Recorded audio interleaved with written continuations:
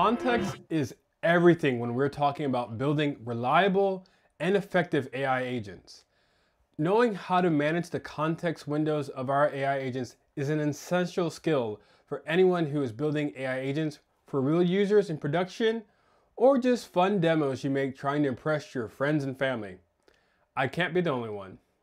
So it's no surprise that the term context engineering, which focuses on how we make AI agents more reliable, has gained popularity when talking about building AI agents. So for this lesson of AI agents for beginners, we will take you from concept to code on answering the questions of what is context engineering, what are good context engineering strategies, and common context engineering issues and solutions for them. This video follows along with a written lesson that goes more in depth into this topic, as well as including translations. You can find a link to this above this video and below in the description. You can also meet other learners, ask questions, and attend workshops about building AI agents in our dedicated Discord channel here. So let's get started by looking at what is context engineering. When I think about context engineering, I think about grocery shopping, which I assume most people who eat food has done at least once, because each AI agent has its own grocery basket, which in technical terms is the context window. And like a real grocery store, everything we put in that grocery basket has a cost. For large language models, that cost is tokens, or basically the amount of things the LLM can process in the context window. Context engineering is the practice and focus on managing what goes into our context window by taking a systematic approach to ensuring our AI agent has the right information at the right time to complete a user's task. So to continue with our grocery store analogy, this is making sure we are putting in healthy food that we want to eat and it's good for us, and not filling the basket with food that is necessarily healthy or bad for us. Now, this is putting context engineering in very simple terms. But when we later look at the strategies around good context engineering and the code examples, you can get a more in-depth understanding. But a question you might be asking is, what about prompt engineering or retrieval augmented generation? Well, these techniques contribute to the different types of context that ultimately build reliable agents, which is the goal of context engineering. These are the items that are in our agent's basket, for example. Context types include instructions, which are prompts, system messages, and few-shot examples to help guide the AI agent. This information is static, but context engineering also focuses on the dynamic data that our AI agent uses. Knowledge, which includes a RAG system that retrieves information from different databases and data stores, as well as long and short-term memories of our AI agent. Tools, which can be external functions called by our AI agent via APIs, MCP servers, or just in our code base somewhere. Conversation history, which is the chat interactions between the user and agent over time that will grow as the conversation continues. And lastly, user preferences, which allows our AI agent to respond to the likes and dislikes of the user over time. But now that we have a look at what context engineering is, let's look at some of the best practices on doing it effectively.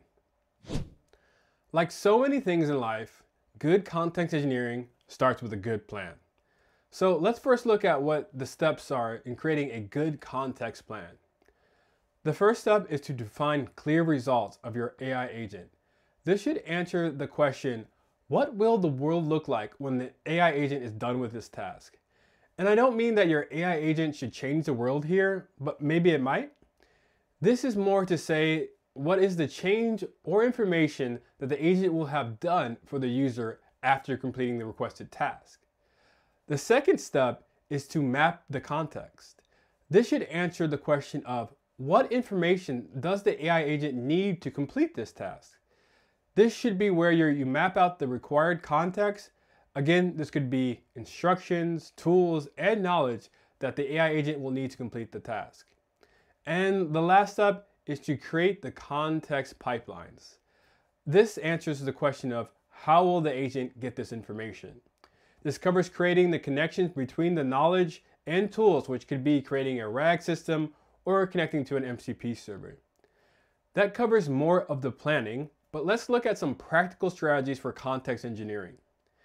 Context engineering is all about managing the context window of the AI agent in a more active way.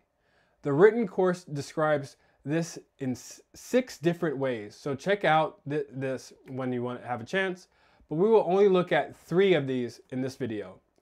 The first is the agent Scratchpad. This is where an agent either uses a separate file or an object available at runtime that allows the agent to take notes about the current session. The advantage of this is that this information can stay out of the context window and is only called when needed, which you can instruct the agent to do. The next one is memories. We have a whole lesson on managing agentic memory in this course, but to cover it in simple terms, while the Scratchpad can be used for managing the context in a single session, memories is used for multiple sessions across time. This is great for managing things like user preferences across chat sessions and adding personalization to your AI agent. Lastly is compressing context. This can be done by either summarizing the context as it grows and keep relevant information, or pruning, which just removes older messages over time. We will look at how this works in a code sample, so let's take a look now. Okay, so we're here at a code example. It is called chat summarization in the GitHub repo, which again you can find at the link above this video as well below in the description. We're going to actually do 2 things here. So you're going to get code example 2 for the price of 1, continuing our grocery store analogy. One, we're going to look at this concept of agent Scratchpad. So we're basically going to make this agent create a Scratchpad. It's going to be a very basic markdown file of just basically it's the task that it's being completed. And what's kind of going on in the conversation is going to track a user preference kind of object. Second thing we're going to do is also just chat history summarization. So it's actually something built into semantic kernel, and it allows us to designate when we want the chat history summarized, give it a target in terms of what it means to summarize that, in terms of like how many conversation points are going to be included in the summarization, and when it should actually do that. So let's look at this. So we're going to do all the imports of the required packages as normal, and also load in our environment variables, which are here. Again, if this is your first time looking at this course or the code samples, we have a setup chapter in the GitHub repo to get you started there. The next thing we're actually going to do is to create this agent Scratchpad plugin. So plugins in this example is basically how semantic kernel uses kind of different tool calls. And in this case, we're actually going to create this agent Scratchpad MD file. So when you run this, you should be able to see when the Scratchpad is being made. And then we're actually going to have it so that every time there's an update, based on the user's travel preferences or completed task, the agent should be adding that there. Again, this is going to then take some of that information out of the context window. We don't want to lose that if we summarize certain things. So this is kind of keeping that information valuable for the agent to retrieve later on. Then we're going to use this chat history reducer. So we have 2 kind of main parameters here that we want to set, which is the reducer target count. So this is exactly what it says in terms of the target number of messages we want to keep after reduction. Doesn't always get this in terms of making sure that we still have the same context, but is the target that we want to kind of hit. And then the reducer threshold is when this actually should happen. So after we get 15 messages, in this case, we want to then start looking at reducing the chat history. Again, allowing us to take away some of that out of the context window or agent's basket and giving it a nice summarization. Then we're going to just kind of define this, what service we're going to use, the chat service that we've already designated. And then we're going to do a lot of these things because this is for educational purposes. We're going to print out a lot of these things. You don't have to do that in a production environment or an actual application, but just to kind of show you what we've already set. Then we have this agent that we've defined. Again, this is the instructions. So this is still part of context engineering, basically telling it to when to add anything to the agent Scratchpad and when to also read that if there's anything like in this case, we're going to have this agent doing some travel planning. So if there's any changes in the location, but we still want the agent to know the preferences of the user so it doesn't have to continue to ask that, we want that in the Scratchpad and want it to be retrieved. So we have this kind of very basic planning process of read the Scratchpad, ask about preferences and nothing there, update the Scratchpad, and then create any itineraries, and also keep a log of terms of like the completed tasks that you have. Then we have these helper functions. Again, this is going to be really kind of showing you more than just telling you on how this kind of chat reduction history summarization works. So we're just going to look at the amount of tokens we've had, and we just want to get a clear, like, hopefully beautiful graph of, you know, what the effect is of all of these things that we've kind of put into place. So you can kind of skip that. You'll see it in action later on when I show you kind of the printout of these conversations. And then we have this user input. Again, I wanted to show, you can play around with this and change things, but obviously I want to show, since this is kind of about, you know, managing context, that we have at least something necessary in the context. Especially when we're talking about function calls and things like that, that's obviously all that information goes into the context window. So that's going to be really important, but this is just going to be kind of a basic chat around, you know, planning a nice vacation there. And then we're going to look at this. So what we'll do is actually run this thread, the thread that comes in through the history reducer. So the chat history is actually going through the history summarization instead of just a thread before, you know, being handled. We're going to also do some token tracking, which is going to be really nice to, again, show you know, the amount of tokens in the context window. Once it gets reduced, how many tokens are in there. And this is also really important in talking about not only context engineering, but even cost savings, which context engineering kind of lends itself to it as well. So if we go down to the conversation now, you know, this user is asking about you know, planning a vacation. We have the agent, as expected, trying to ask a little bit more information around destinations, their preferences, dates, things like that. They go in there, the user goes in, you know, have this conversation, and we're again keeping a good count here of how many messages are in the thread or in the context window. Then we continue on. You know, again, we're doing all this planning. The actual user changes the location. First it was Bali, and then now it's Greek island. So really good choices all around. And then you'll see once we hit this thread 21 messages, so again, over our threshold, the length, which is over 15, we actually get this history reduced kind of alert. Again, this is just for educational purposes. You don't have to have this in your application. And then we actually see what the summary looks like here. In this case, the user's planning vacation.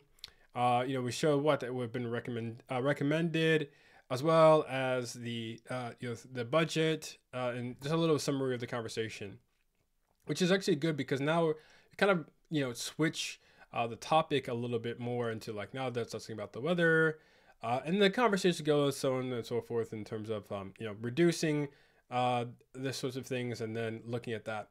But what I wanted to show you, and what I've added here into the notebook, just to kind of show you exactly what we mean around you know, what this reduction is doing, is you can see as the conversation goes on, you know, we have 481 tokens, 830, we hit 1,000, nearly 2,000, and then we do some reduction. And then we get down to 1,501. And again, you can look at this as just purely on a cost savings perspective, but we're also making sure the context is being well managed and not necessarily having information that might go over. This is clearly not even getting close to the context window sizes that some of these models have, but something to consider and something to think about when we talk about context engineering. So we see the amount of tokens, and then we keep going as the conversation. And you know, as you know, you can add more inputs here and see how's it going, and how many times the context gets reduced. So then you'll see this reduction amount, and then you'll see the token saved. Nice little kind of calculation there, 23.5. So when we had it before and after, you can see what the actions are and the actual effect of that. And then in this agent Scratchpad, so you'll see also in the markdown file, but you know, we've got this printed out here as well, where we'll have this sort of new user preferences. So we have the destination, and this shows the timestamps because it's getting updated every time. And then also the completed task.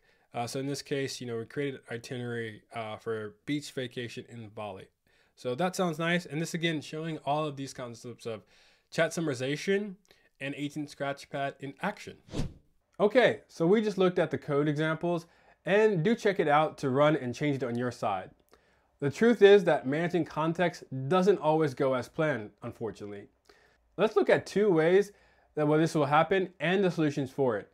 Again, in the written lesson, we have covered 4 of these topics, which is at the link above this video. The first one we'll look at is context poisoning.